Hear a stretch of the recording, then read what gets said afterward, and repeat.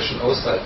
You thought about interface for information input from the community. If I think about the knowledge in this room, it's immense.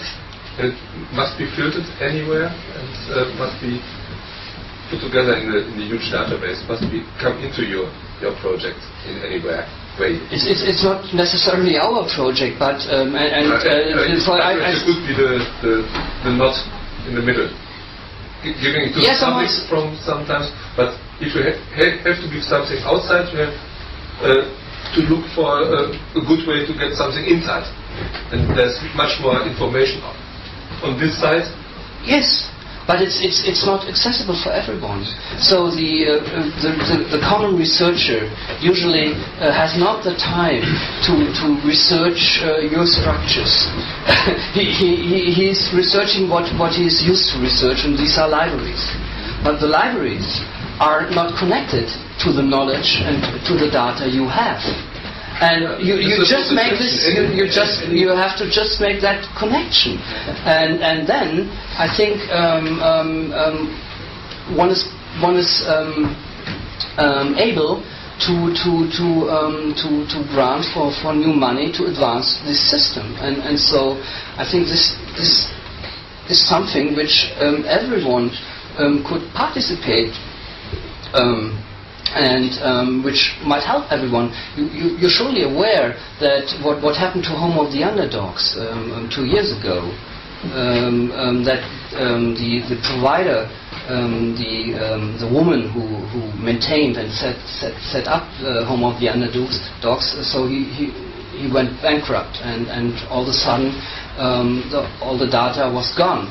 And this is something, of course, which must be prevented.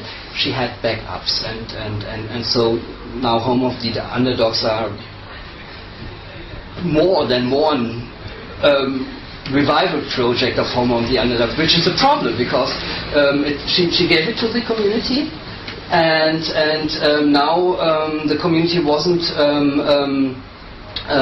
not able to decide to do it in one way, so at least 2 Home of the Underdogs projects are developing now separately from each other, which is of course a loss because now I have to research 2 databases to get the whole thing, and this is something we should prevent in the future. And so my suggestion is coming together and everyone puts his knowledge and his things he can bring into such a project, and there's a huge load of things you can donate to such a project, put in, and then joining forces, doing projects together. So that's my suggestion I have. In terms of the archival of software, I don't think you'll get that. I don't think you'll succeed in convincing the different people to work together. I've done a lot of this myself, of dumping old, say, Acorn discs, things like, the floppy disks, the cassettes, and you find that usually the projects are 1 or 2 individuals who've dedicated their life to a particular format, and they will fight tooth and nail to argue why their format is better than the other format. We have software conservation group over here.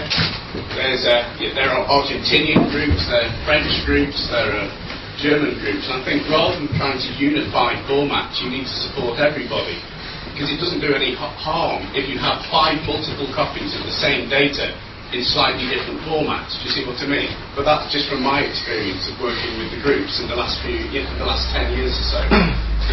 That they will all diss the other format, Which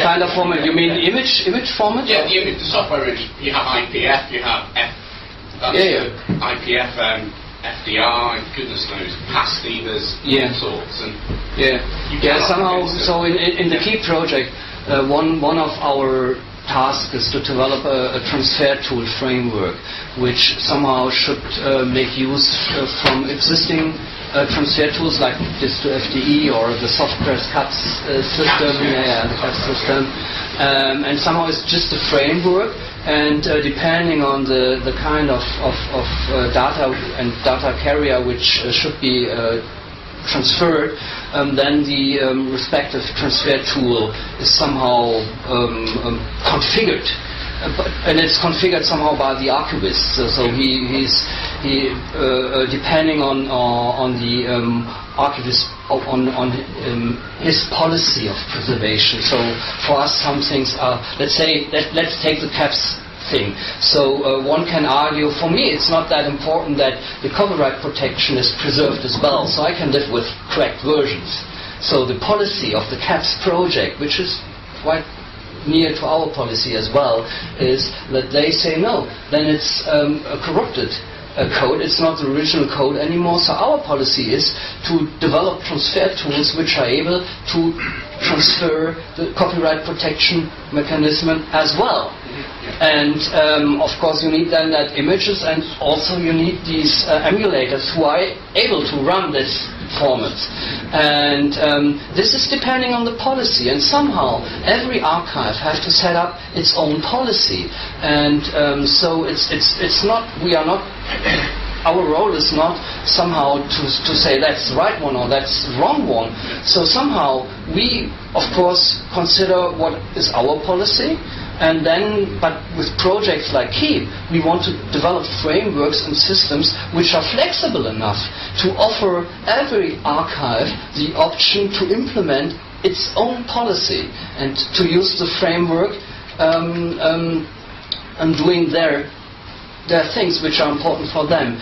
And of course, it's an important issue you are just raising, and I don't expect that we all can agree to one policy, but what we can do is make a suggestion, and then coming together with interested people, and then there's a second round of negotiations and discussions, and it might be that the suggestion is changed afterwards, and it might also be that some of the interested people disappear because that's not our system again. But I think, and I'm very confident that with these two steps you will find a significant group of people which are big enough and skilled enough to implement such an agreement and making an example. And then maybe others jump on that train, or others set up another thing. That might be. But what in the moment is important is that these communities which used to work all for its own, and it's a retro gamer community, and it's an institutional community, and it's a little bit also the emulation community. And it's not, you can't talk about an emulation community because every emulator project is very decent, as you're very, very dedicated, as you know, and some of them don't like each other, and of course you know that. But I'm not that. I'm confident. I'm just confident that it's the right time to make that offer, to invite people to join forces, and then starting that discussion process and trying to get grants for projects. Thank you.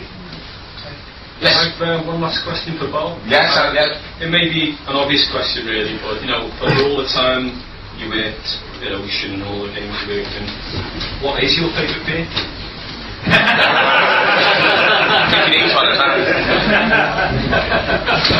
I guess not the German one.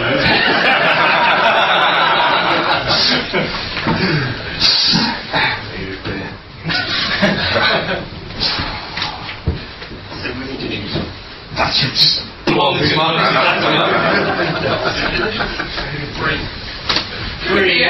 free beer. Right then. Okay then. Well, thank you very much, Andreas and Bob.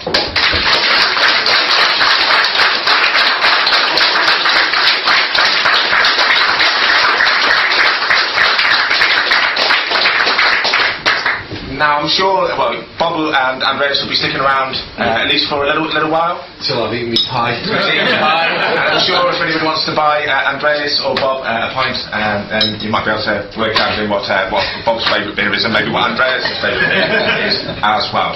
So, and then of course we've got Bob's artwork to have a look at here and outside if you wanted to. So, thank you very much again, gents.